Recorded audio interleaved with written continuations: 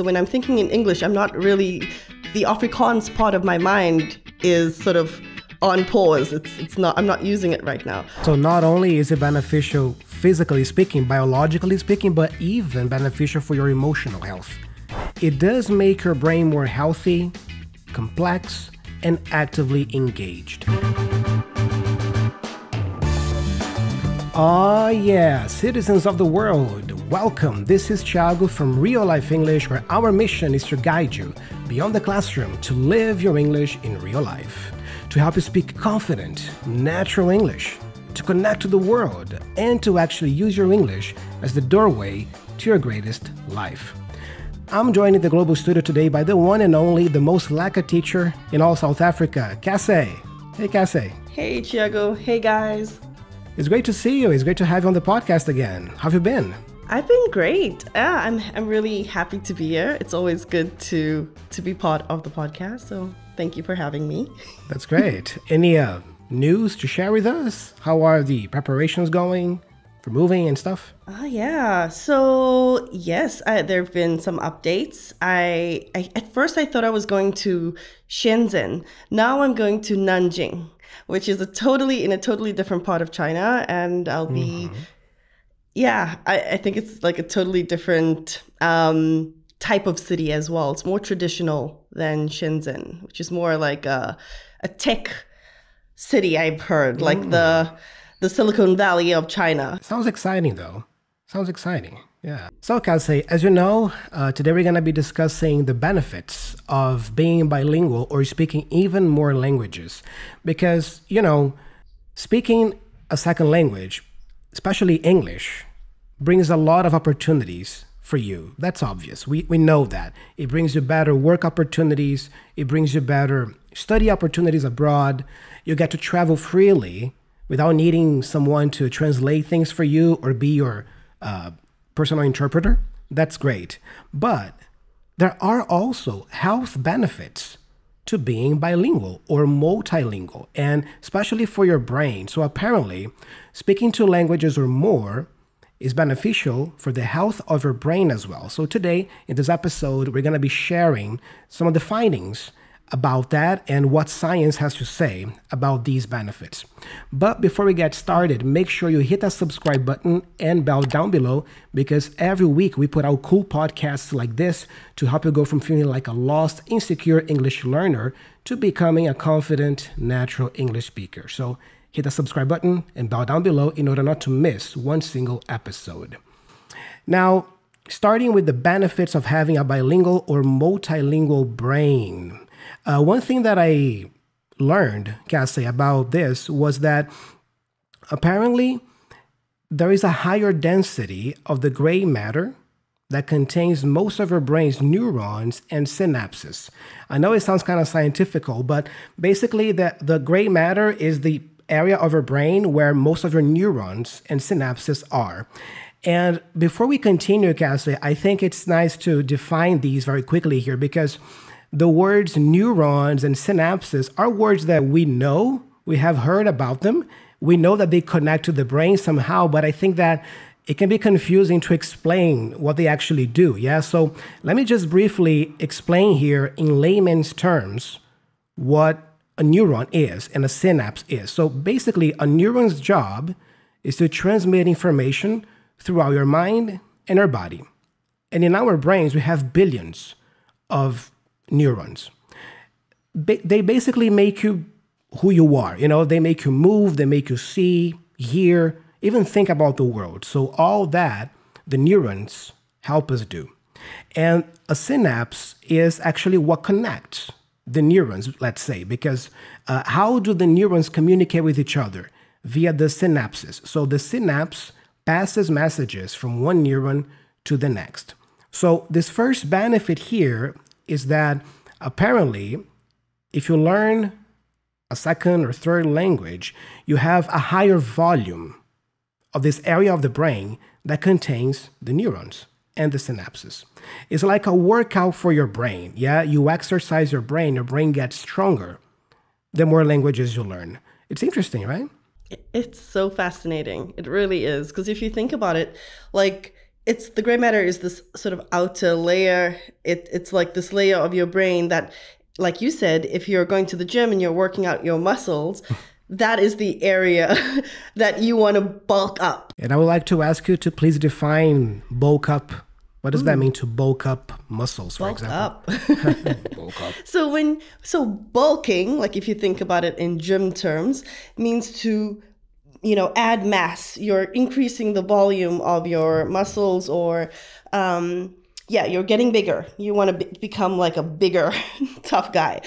So if you think about it in terms of like your brain or, other bulking, sorry, but probably in this case, we're talking about your brain or your muscles. So it means to increase the volume of that particular area of your body. So getting bigger. So that is one benefit that you can have by being bilingual or multilingual. Now, Cassé, are there any other benefits to share today? Yeah, there are actually very important benefits, which I think we often overlook when we are kids or when we're younger and we are asked, if we want to, probably study a new language or take up the option because for a lot of us, it's an option. And for other people, of course, it's maybe a necessity. It's part of your school curriculum. But when we think about our old age, being an elderly person, we don't think that learning a language has anything to do with that, right? We don't think that it will pay off, that learning that language is going to pay off in the long run. We think about now. We can make money now. We can make friends now. We can travel and communicate now. But I think surprisingly, being bilingual or having a bilingual brain has its benefits in terms of like delaying the onset of diseases like Alzheimer's and dementia, which are terrible diseases if you've ever met anyone or know, what it does to people in their old age, or the consequences of those diseases. So being bilingual, science proves that it can delay the onset of these diseases by up to 5 years. Wow. So I think that's pretty important, right? It is. By the way, what does that mean? Like, it delays the onset of dementia or Alzheimer's. What is the onset in this case?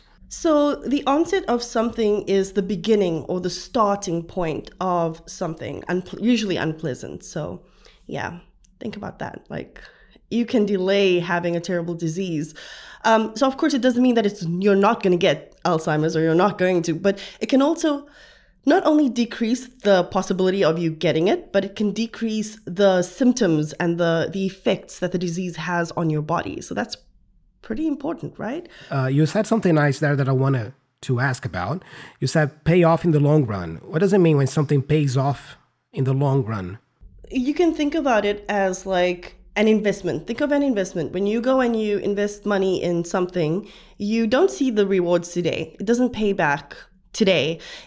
Over time, maybe in 10 years, 5 years, you will receive an amount of money because of the investments that you've made today.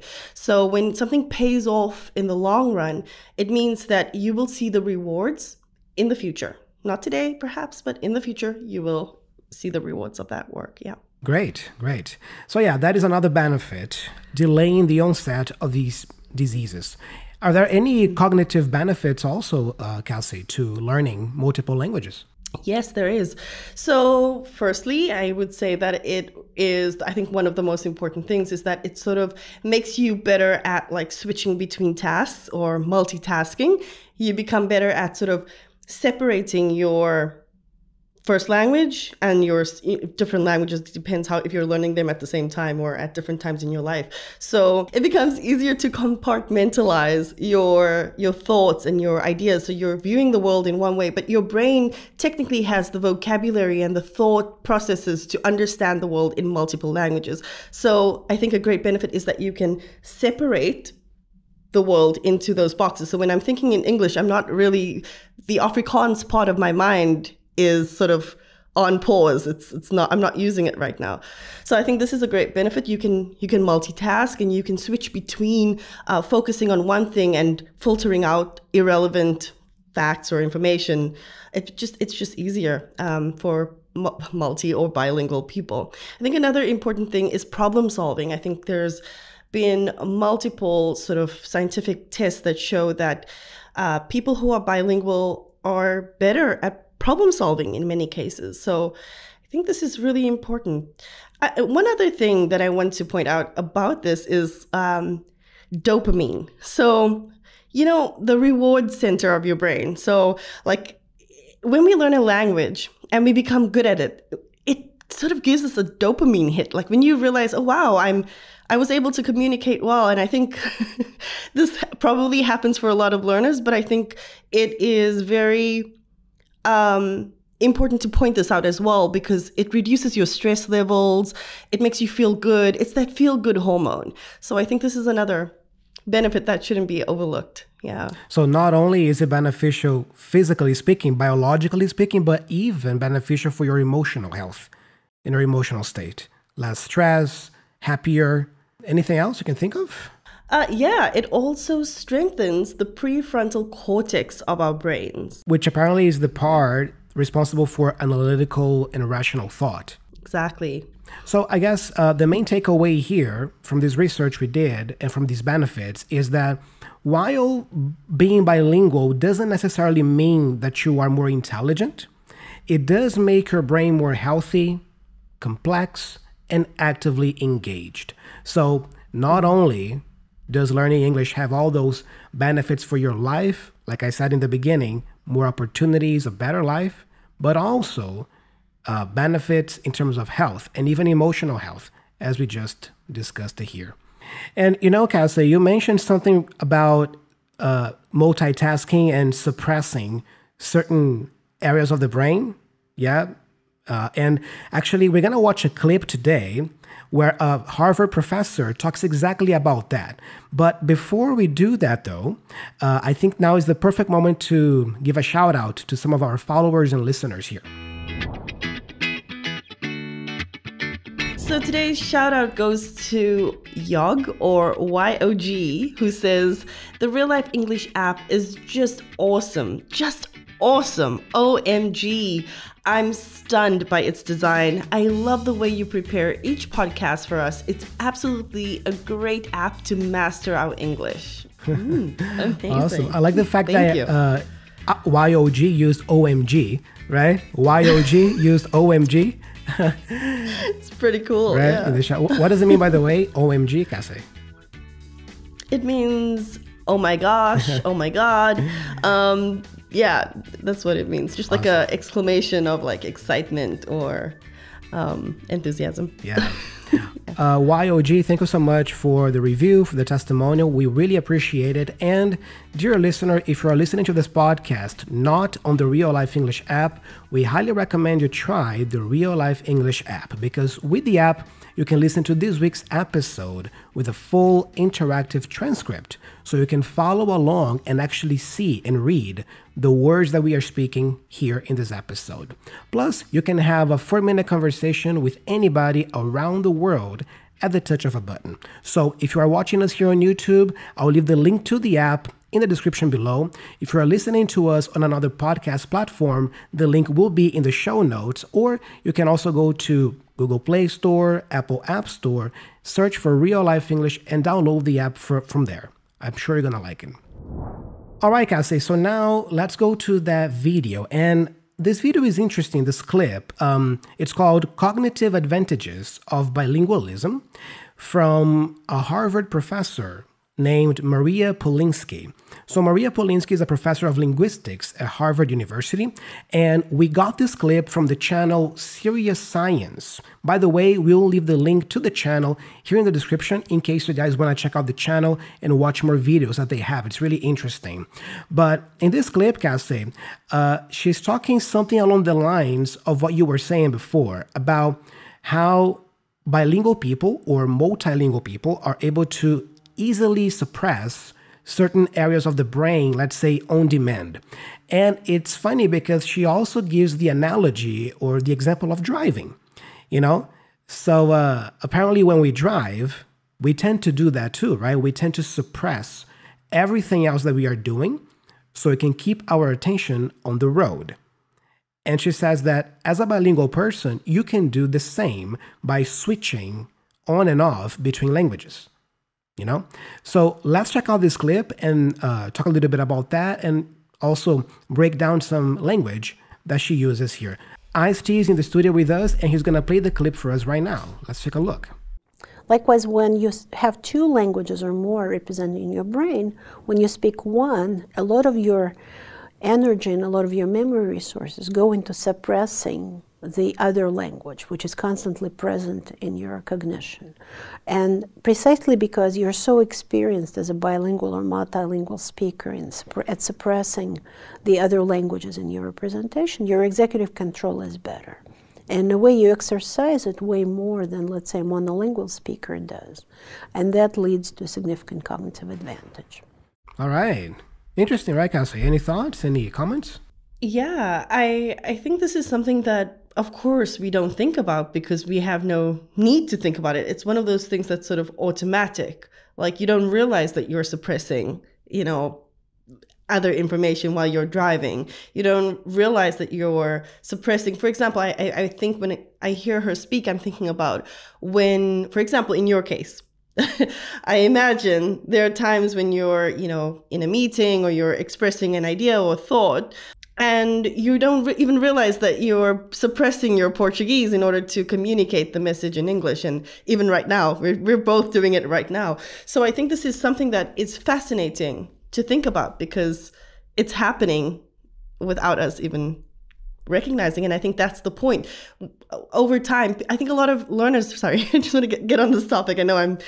But I feel like a lot of learners, they're in the beginning, they're always at that point of, I want to be able to think, I want it to be automatic. I don't want to have to be translating in my head. And this is it. Like when you're doing this for a long time, when you keep practicing, this is what happens. This is the payoff, right? So it's that it becomes so automatic and it's fascinating to think about. I really like the last line she says there, that, significant cognitive advantage you have, simply by speaking more than your native tongue. That's incredible. Let's break down some language she uses here, Cassé. She starts the clip by saying likewise. Because, before that, just to give you some context, she gives the driving example that I just described. And then she says, likewise, when you have two languages or more. What does it mean likewise in this context? So we use the word likewise to mean in the same way. By the way, I love to teach that word to students as an alternative to nice to meet you too. Because a very common phrase that learners learn is, hello, I'm Thiago, nice to meet you. And then the person says, nice to meet you too. But you can also say, nice to meet you. Oh, likewise. You see, just a word, very simple, very quickly. Nice. I actually used that one about an hour ago. Someone said, it's good to see you again, Cassé. And I said, oh, likewise. Yeah. So you don't have to repeat the greeting. You can just simply respond. There you go. Yeah. Much more practical communication there. About connected speech, there is this segment here in the clip, which goes a lot of your energy and a lot of your memory. A lot of your energy and a lot of your memory resources. This is a common connection we have here. So the T, the final T for lot, sounds like a flap T sound. It's a da-da, da-da. And then we connect that with the preposition of. So a lot of, a lot of, a lot of. So it's this da, da. The article a before lot also has the schwa sound here. So we say a lot, and then a lot of. A lot of. So a lot of your energy and a lot of your memory. It's also important to point out that the F for the preposition of here sounds like a V, of. So we say of your energy, of your memory. All right. She says something interesting also here. She says, a lot of your memory resources go into suppressing the other language. And a little bit ahead, she also says that bilingual or multilingual speakers, they are good at suppressing the other languages. Notice that in these two instances here, we have a preposition, into and at, and after we have a verb, the verb suppress. Now, a grammar rule here that is important to point out is if you have a preposition and a verb right after the preposition, the verb is in the ing form. we use the verb in the ing. So that's why we say into suppressing and not into suppress, or at suppressing and not at suppress. All right. Just to give another example, let's say I am good at playing guitar. You see, at preposition, playing verb in the ing. By the way, Cassé, we are using this word a lot here. What does it mean to suppress? So to suppress something means to sort of hold it back or to stop something from happening. Or, for example, if you want to cry, you're feeling really emotional while watching a movie, you could suppress your tears, which means to sort of hold them back and prevent them from flowing. Or if someone tells a joke and it's an inappropriate one, you might want to suppress your laughter. So you're like, which means you prevent yourself from laughing. So think about it as, you know, stopping something from happening. I just want to point out that you just used the rule that I just explained about preposition and verb. You said prevent from flowing. You see, from is a preposition and flow is a verb. From flowing, Yeah. from laughing. Yeah, there you go. Nice.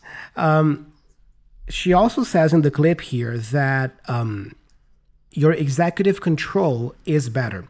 Executive control is a kind of a term that they use in neuroscience to relate to different cognitive abilities that we have. For example, your working memory, attentional control, planning, reasoning, problem solving. So all these are examples of executive control. So what she's saying here is that bilingual or multilingual people have better executive control, better cognitive abilities, in other words. And finally, Cassé, she says, and that leads to significant cognitive advantage.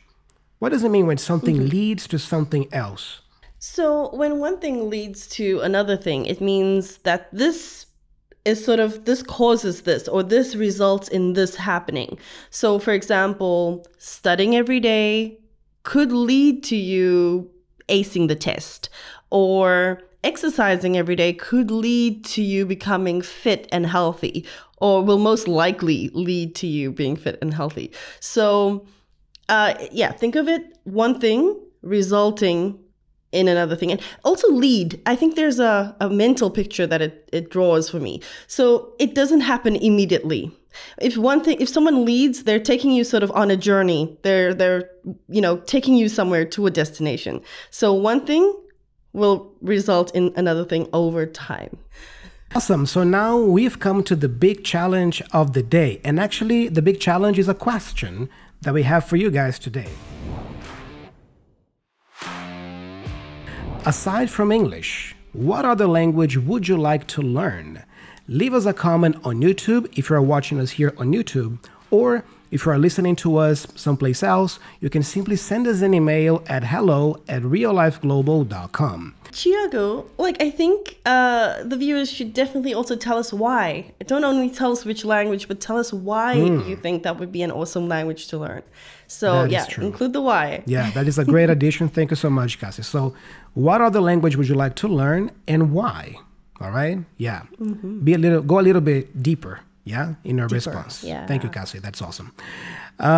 Before we conclude today's episode, we have here a comment that was left on our YouTube channel on episode 336. In that episode, Ethan and I talk about how to learn new words from movies and series. And in that episode, I pretty much break down my personal step-by-step method that I used to improve my English with movies and series.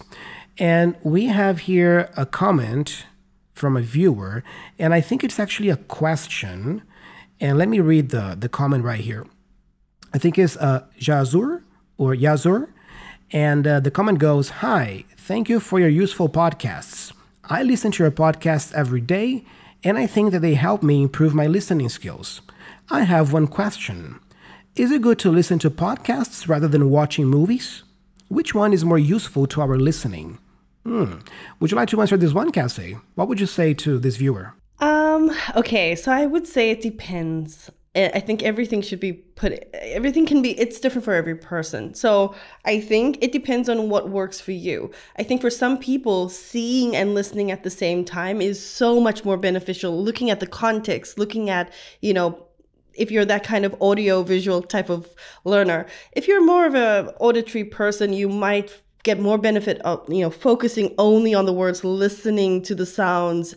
It's a lot slower, I think. Not that the conversation on the podcast is slow, but you can go back more easily, listen to that part again. It's usually shorter than, depending, than watching a TV show. So I think this is very subjective. But I think they both have benefits, and they can both be very useful. Yeah. Yeah, I agree. They're both great. So I would recommend use both. Maybe you have a 7-day week. Maybe use a couple of days to work with movies and series, and then another day or a couple of more days with podcasts. But they are great for different reasons, both of them. Yeah. All right. Vary your exercises so that you don't just, as Thiago said, just listening to podcasts every day can get boring. So maybe switch it up, watch a movie or a series, and there you go. Switch it up. Awesome. Cassé, it was wonderful to have you here again and to do another podcast with you. I really enjoyed it. Always a pleasure. Do you have any final words for the listeners today? Yeah, I think that this is such an important topic to talk about. And I think people don't realize that there's more benefits than just I could get the job or I could make some friends. It's so much bigger than that.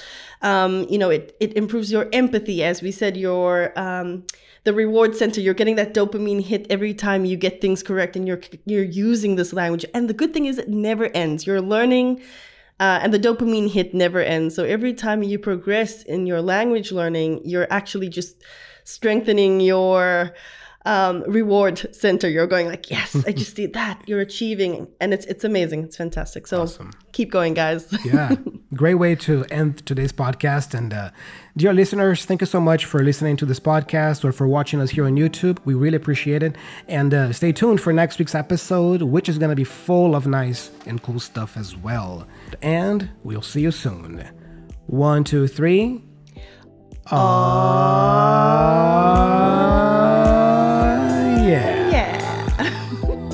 And today we're talking about a hot topic. Not a sexy topic, a hot topic as in a popular topic, because it's something that we hear all the time from learners is that they understand really well, but then when they get the opportunity to speak to someone, maybe they're traveling, maybe they're using the Real Life English app and they're put in connected to someone in another part of the world for a conversation, for example, and they just go blank or they're paralyzed or, all the words that they know are in their brain, they just don't come out of their mouth. There's all these sorts of different things that can happen, right? So it's really frustrating feeling because you feel like your English is at a certain level because you have this confidence.